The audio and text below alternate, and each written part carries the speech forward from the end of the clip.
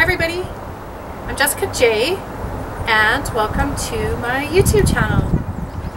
If you haven't been here before, I have a YouTube channel that covers the topics such as urban gardening and a lot of the cooking that I do with the produce that we get from our garden. And it's springtime. Today is May 21st and we're going to be planting the garden this week. And I wanted to get out here and show you kind of like what a real garden looks like. And this is my cucumber patch, or it is going to be my cucumber patch, and it was a very beautiful cucumber patch last year, but right now you can see it is just weeds. And this is why I wanted to show you, because sometimes on the internet all you see is the beautiful picturesque gardens that sort of are maybe not quite in touch with reality, right? Just like a lot of things on the internet. So nothing good comes without some hard work, and this beautiful cucumber patch that I put pictures of last year on Instagram and Facebook didn't just magically manifest. Weeds like this like to try and take it over if we don't get out here and actually do a little bit of work in the garden. Now, some people either hate weeding or they love weeding, and I wouldn't say I love weeding, but I've tried to kind of rethink or reframe, I guess you could say, about how negative weeding might feel, because getting out here and weeding is actually kind of beneficial in lots of ways. It gives me some much needed exercise. It gets me out in the beautiful sunshine, enjoying my yard, and it's kind of peaceful out here when I just pick weeds. I don't have to worry about much. Some people would even say gardening is a form of meditation, and I'm not really into meditation per se, but coming out here, weeding the garden and getting it ready in the spring, I believe actually has that same sort of helpful calming effect and a de-stressing effect in my life. So I'm not really resentful that I have to come out here and weed today. I'm actually quite excited and happy, and it just is relaxing. And I'm pretty lucky to have my husband helping me in the yard today. And I'm just going to show you a few things that we're actually doing in the yard this week to get ready for the garden. So the first thing is weeding. And when we have some fairly established weeds like these, which we probably should have got to, no lie, about 3 weeks ago when they were little. And because we didn't, they're large and they're getting quite an established root system already. I don't know if you can see those. So, I mean, it's only May 21st, and look at some of these weeds already. They're coming to blossom, which means they'll come to seed very, very quickly, and look how established those roots are. A lot of weeds like this, if you till them and cut these roots into chunks, that is just going to make like seeds for new weeds. So how would I explain? It's not that it's an actual seed, but if you cut this root and leave it in the soil, a new weed is going to pop out wherever a piece of root is left behind in the soil. So we're actually going to spade this little section right out today before we till, which I know seems like a lot of work, but it's quite a smart thing to do so that we don't just get a whole bunch more weeds coming back in a couple weeks. My husband and I are by no means garden experts. We both grew up on a farm, and we helped our parents with gardens while we were growing up, so we're kind of lucky that way. We've got perhaps a bit of a green thumb because we were exposed to this sort of gardening lifestyle when we were growing up, and we have our parents and relatives for advice when it comes to helping with the garden. But when our own children were growing up, we actually didn't even do any gardening at all. We used to be very much lake people, but now that our children are grown and gone, we have decided we like to just enjoy our own backyard garden in the summer. instead of going away, this garden is sort of like our staycation, and we just thought we would share with you some of the things we do in the garden, which may or may not be the 100% best way or anything like that, because like I said, we're not experts, but we just want to share with you our garden adventures. So this part of the garden, we have the weeds under control in a lot better fashion than we did over by the cucumber patch. So this part of the garden, soon as the snow melted and the soil was defrosted enough to work, my husband came out here with the rototiller and gave it one rototill over.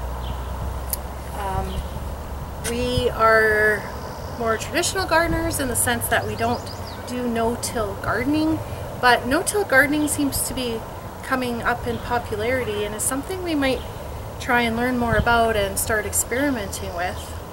In the meantime, we like to work the soil in the spring, and for a couple reasons. We feel it helps soften the soil, but also helps suppress the weeds.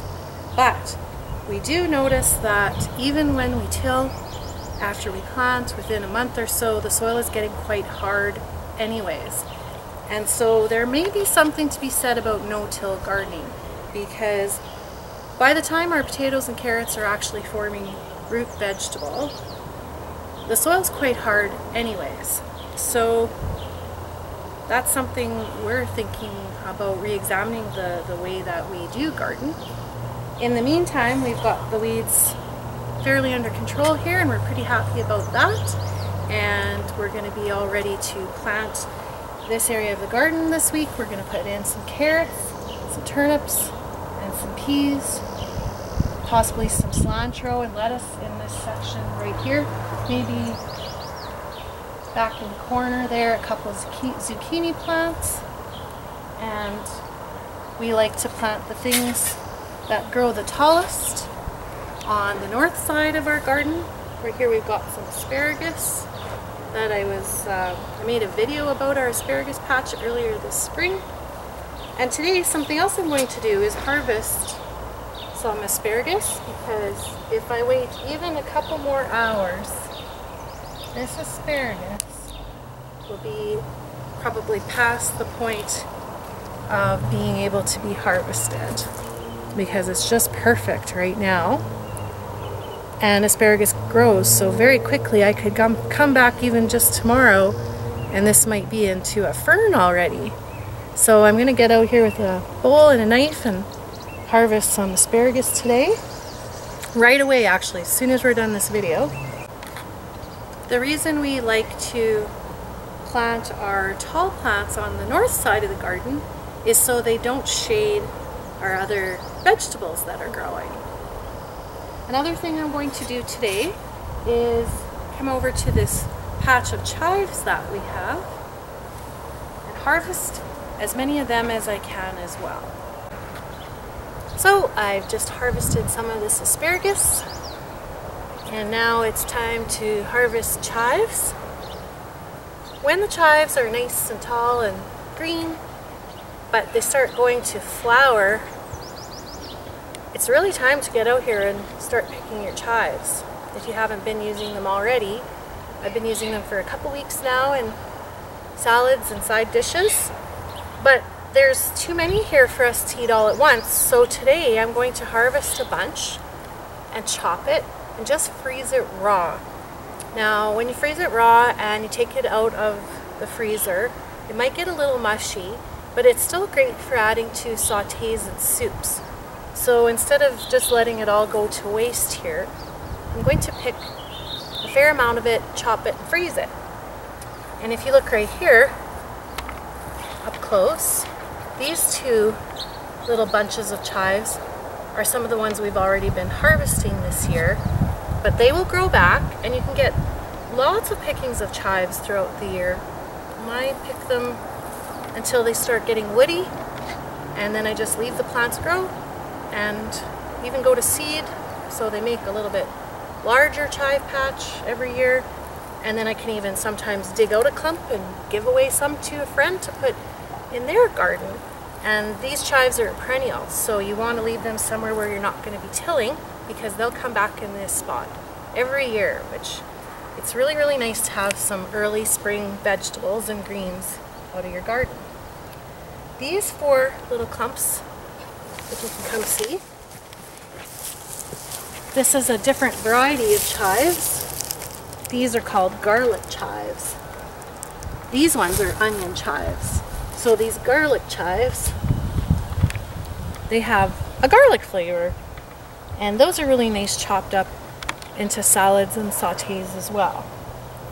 These little patches of garlic chives I started from seed, and I'm not going to harvest them too heavily until they start establishing quite well, but I'll be able to harvest quite a bit of this year already. And I think I planted these last year or the year before at the longest. There's 2 more little bunches of garlic chives right there as well, right here, which I will have to get out and start weeding around them before the weeds take over the chive patches. Even my strawberries are starting to take over, so we will get out here and dig around a little bit. But something we have noticed as gardeners is the less you disturb the soil, the less weeds are going to grow. So I am only going to take out the weeds that are obviously getting quite large here, like these. But I might leave some of the strawberries growing right up close to the garlic or the onion chives, because when I leave these strawberries here, they act as a ground cover and keep the weeds out of my chive patch. And that's my reasoning of having the strawberries right up close like that. And they don't seem to compete with the chives too much. Once they start growing right in the center of the chive patch, of course I'll pull those strawberries out. And another thing we're doing today is hardening off our plants that we bought ahead of time at the greenhouse. So come check that out. I'm standing right now underneath our deck, and this is a spot where I really like to harden off our plants for a couple of reasons. Down here there's a lot less wind, and I find my new little plants from the greenhouse are really susceptible to being hurt or burned or even tipped right over, their little stems being broken by the darn wind. And another reason I like to come under the deck to harden off our plants is that way I can leave them in the sunlight for really only a very short time. So today is really the first day that they're coming outside and spending time in the real sun, and I'm literally only going to leave them in the sun for maybe half an hour and then pull them back here underneath the deck into the shady part so they can stay in the shade for the rest of the afternoon. I find my brand new plants, if I leave them in the sun too long, they almost always fry. So probably another reason being is in their little tiny pots there isn't very much soil, so they dry out really easily. So I like to keep them well watered. They've been out here for about half an hour, so I'm going to give them a little shot of water just with a gentle spray, and then I'm going to move them back into the shade. And I had watered them even before we put them out, and I could tell that the soil was already quite dry. So I sometimes even set a timer when I am hardening off my plants so I don't forget about them, because there has been times in the past where I've forgotten about them and came back and they're so totally fried, they're dead. They don't come back to life, and that's always a shame. The pre-started plants are a little bit expensive, but this is about all that I buy for pre-started plants, so it's not so bad. And here I've got peppers and tomatoes, some basil and some oregano. And hopefully in the next week or two, once they're used to being outdoors, we will plant those straight out into the garden. Maybe even in a week. Oh, and I have these peat moss bales right behind them because the wind is coming from that direction. And these peat moss bales are put here on purpose so that it's breaking the wind for the plants right now. So when you do harden off your plants, if you can put them in a spot where they're protected from the wind and a little bit of sun but not too much, and you can sort of manipulate that environment for them to help them get used to being outside, then hopefully you'll have as good of luck as I've had in the past, well, except for the time that I fried my plants, that is. Today is May 21st, and around this time of year is when the leaves are coming out where we live. This is one of our apple trees, one of 3. And something else we do at this time of year is get outside and carefully inspect all the branches to see if any tent caterpillar larvae are hatching. There are actual bands of eggs that the moth will lay on these branches, and those egg bands camouflage really well right into the branches. But once they're getting ready to hatch, it's like that egg band swells a little and you can start seeing it. And sometimes I actually gently crack it off. And you have to do it quite gently so you don't damage the bark of the apple tree. Crack it off and throw it in a garbage or into the fire pit. If you throw them down onto the ground, they're probably still going to hatch and maybe be able to crawl back up your tree. Possibly. When they're that tiny, they need to eat right away, so they may not be able to crawl back up your tree, but I don't take any chances. Another thing I do is if they're hatching, I just put on some gloves and I just squish them.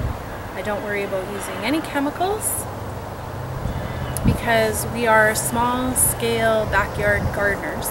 If we had a large orchard or something, that would be different because it wouldn't be manageable to come out and start squishing all the bugs. But that is just what we do, and we've had really good luck keeping the tent caterpillars out of our trees with just the squishing method.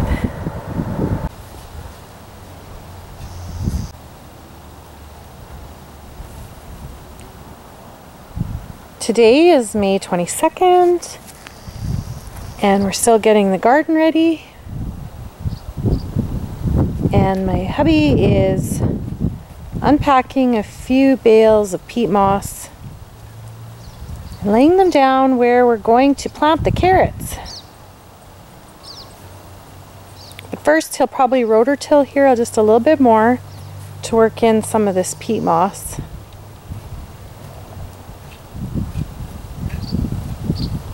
The soil that we have here is very, very high in clay content, so we've been spending the last 4 years or so trying to remediate that a bit by adding compost, and we're worried if we add too much compost we might make the soil too rich, so this year we're going to add some peat moss. So that's what he's doing right now.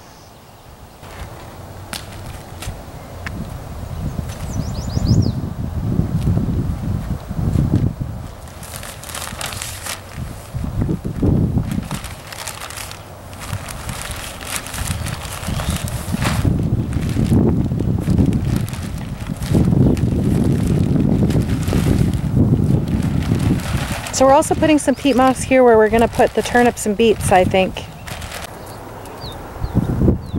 Another thing that I hope to contend with today is this sort of makeshift compost pile that we have going on here. And what we did in the fall is we put a lot of plant tops into this pile, including the old rhubarb tops, the potato tops. There was turnip tops in here. Those are asparagus tops, and it was actually quite a huge pile, but over the winter it's really come down as it's decaying, I suppose, and we've got sort of a makeshift compost pile happening here. But one reason we've been hesitant to just make a compost pile out in the garden is we were worried about attracting rodents, and my husband did find a mouse nest in here already this spring. So hopefully our plan is to get a compost barrel that spins on a stand, because we do live in the city and we don't have a lot of space. If we were in the country or on an acreage and we could make a compost pile quite far away from our house or neighbors, we probably wouldn't worry about it so much. And a lot of people use chicken wire or a little bit of a board kind of enclosement to just make a compost pile. So I think today I'm going to turn this and just pile it up into a small little corner and maybe see if I can get it to continue composting until we get that compost barrel made. Another thing is I don't go very far in my garden ever without carrying around a 5-gallon pail, because it never fails that I find some litter on the ground. I don't know if that's because we live in the city and a lot of litter just happens to be floating around, which is kind of a shame, but I'm constantly picking up litter. And another thing, I'm sometimes picking up little tiny bits of plastic in my garden. Now, 3 years ago, we bought inexpensive plastic pea fencing, and we regret that very much so, because the plastic sort of deteriorated in the sun, and by the end of the garden season, when we went to just roll it up and put it away, it all crumbled and broke down into literally hundreds of pieces of plastic that littered our garden. And so we will never buy plastic, especially inexpensive plastic pea fencing, ever again. And in the meantime, we bought some of this chicken wire. So we attached the pea fencing to the stakes with some staples, and this is where we will plant our peas. And we like to put the fence up before we even do our planting. So that's what this is. My 5-gallon pail also comes in super handy. Every time I see a weed and I decide to pick it out by the root, I throw it into the pail, and I actually throw away all our weeds into the garbage. Some people will put their weeds into the compost, but I'm sort of wary of that. Weeds are extremely resilient and hardy, and unless your compost has reached a really hot temperature, I think the weed seeds and the weed roots even will perhaps live. So I'm not going to take any chances when it comes to propagating more weeds. I just want to get rid of them. So they're going to go into the pail and into the garbage. And I better get back and start picking all those weeds in my so-called cucumber patch. A lot of them are already starting to bloom, so they really need to go.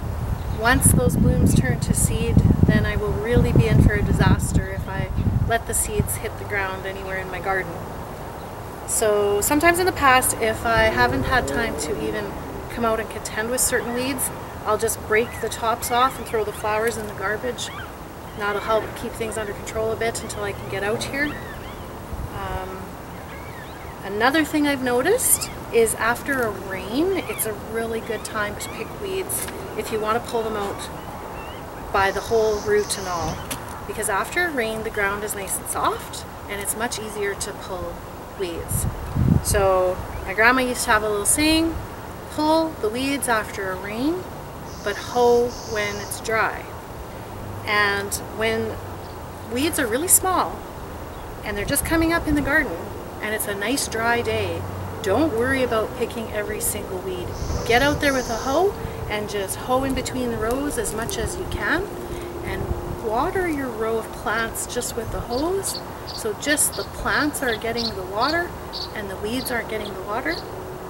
And when weeds are tiny and you hoe them on a hot sunny day, it's hopefully going to kill them, and we've noticed that that works quite well. I remember when we first started getting back into gardening, my husband saw some little weeds coming up in between the rows and he wanted to get out and hoe, and I said, oh no, I'm going to get outside and I'm going to pick all those weeds out by hand with the roots to make sure and get them. And then I got busy and I didn't get out here, and those weeds got looking like this. Like I said, it only takes a couple weeks and they're huge and pretty established. Maybe these started last year, I'm not sure, because I really don't know how weeds can get so huge so fast. But then my husband was like, I told you so, and I thought, damn, he's right, and I don't want to tell him that he is. So the following year, when the weeds were just small, and he said, I'm going to go out and hoe, I was like, yes, do it. And then I actually went out and helped him hoe, and man, we found such a difference. We were really able to keep the weeds under control a lot easier. So hoe on a hot day, weed, pull them out by the roots right after rain. Keep after the weeds, because in a real garden you are going to have weeds, and that's just life. But I hope you enjoy your garden as much as we do, because it doesn't matter if it's weeds or eating the vegetables at the end of the season. Gardening can be super rewarding, super relaxing. It's extremely beneficial for your health and your fitness and your mental well-being and everything. I really just can't speak highly enough about how much our garden has brought us enjoyment in our life and helped create a yard and a place where we don't even feel like we need to take a vacation away from. This is our staycation at home, and we love it. And if you have any comments or questions, please feel free to type below in the comments. I have noticed lately on YouTube that on an iPhone, people can't comment or even view the previous comments, which I was quite surprised about. So if you want to see the comments or comment to me, you may have to go on a laptop. But in the meantime, I hope you enjoyed our video and my little garden tour today, so you can see what's happening. And if you like my videos, please subscribe. Thanks for watching, and have a really great day. See you.